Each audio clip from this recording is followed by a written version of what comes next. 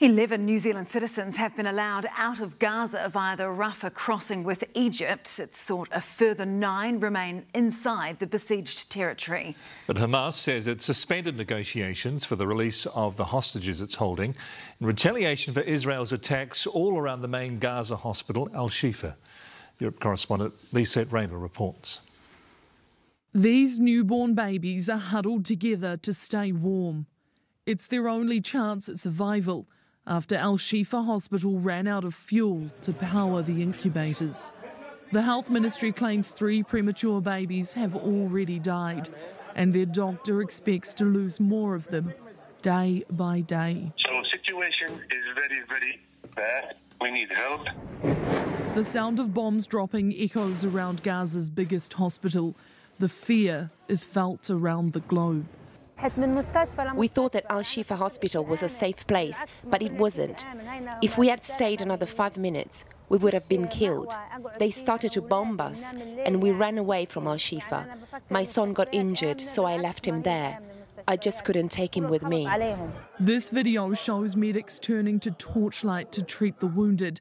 But the Israeli military denies the hospital is without power, instead releasing this footage showing soldiers leaving fuel outside Al-Shifa hospital.